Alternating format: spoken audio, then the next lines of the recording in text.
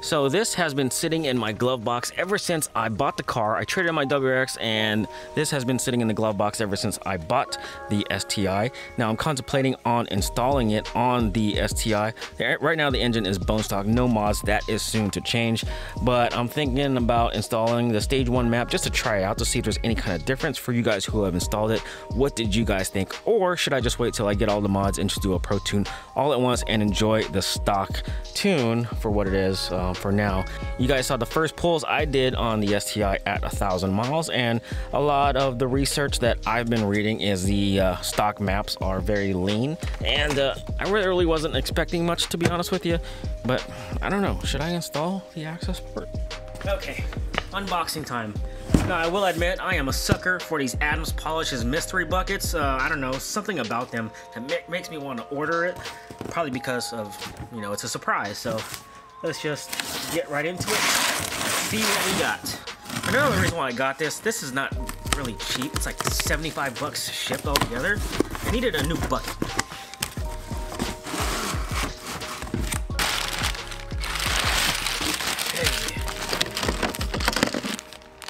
Glass towel, cool. Another polishing towel. I have a whole bunch of these.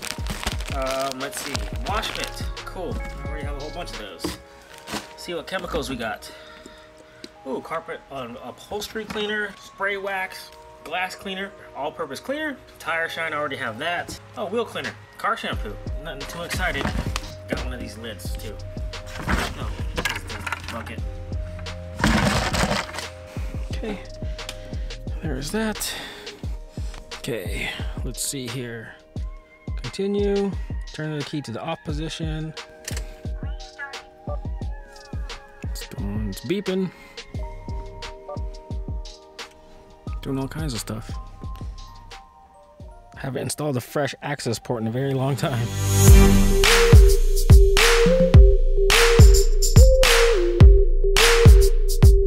So now let's just turn the vehicle off. Turned it off.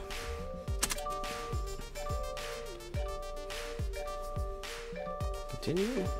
Off position for 15 seconds. 15 seconds.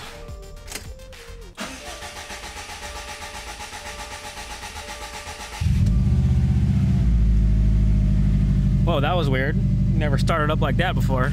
All right, stage 1 map is loaded. Those are my gauges for now. I'll probably change it up later, but let's take it for a test drive and see if there's any difference. So let me just put this down.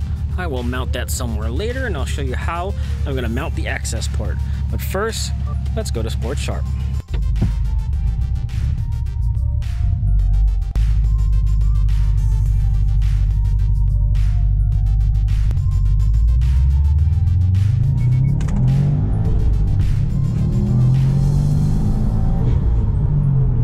Just did a little mediocre 1-2 shift. I don't know, I can't really tell much of a difference, but that was only my first pull.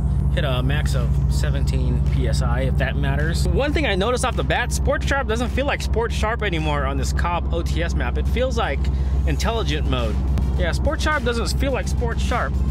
And just, there's I, there's Sharp, or Sport, there's Sport Sharp, and it doesn't have that immediate throttle like the stock map did.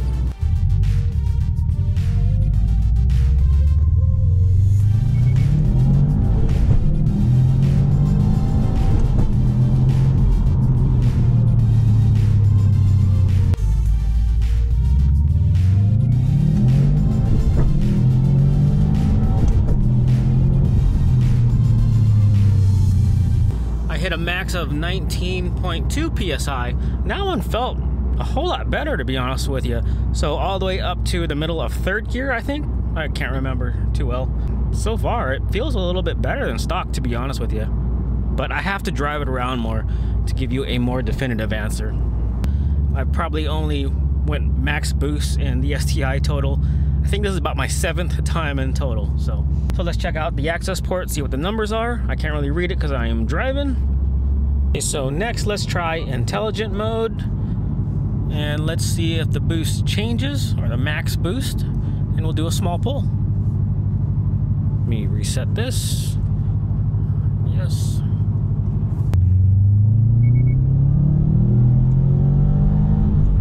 So that one was significantly slower Max boost was 9.7 psi. All right, let's try sport mode. Let's see if we can get a clear road. I doubt we can, but let's see how much boost we get out of sport. Let me reset this.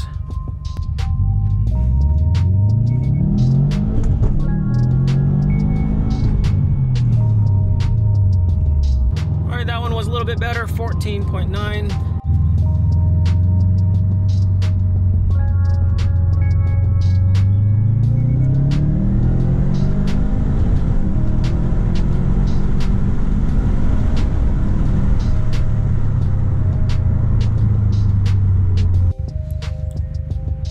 So first, just for shits and giggles, let's test out the two-step or launch control, whatever they call it. Let's set it low. Let's set it to around, I don't know, 4,600 RPM. There you go.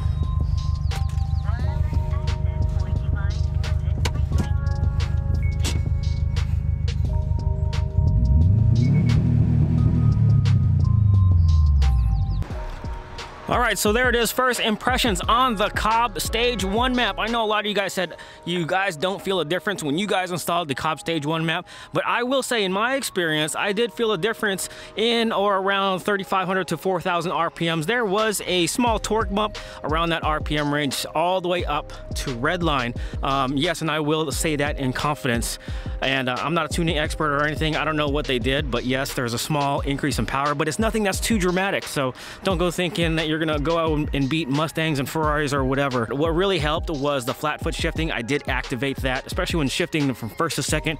It really helps, especially if you're taking your stage 1 car down the drag strip. That will really help you out. I noticed there are different boost levels throughout the different modes. And one thing I really have to get used to is the throttle mapping is different in Sport Sharp over stock. Sport Sharp feels like intelligent mode, so you don't get that quick, instant, over touchy throttle in Sport Sharp mode with the Cobb Stage 1 map as you do with the stock map. But there it is, first impressions, Cobb Stage 1 map, more to follow, and yeah, short video for you guys. Thanks for watching. We'll talk to you guys later. Peace out.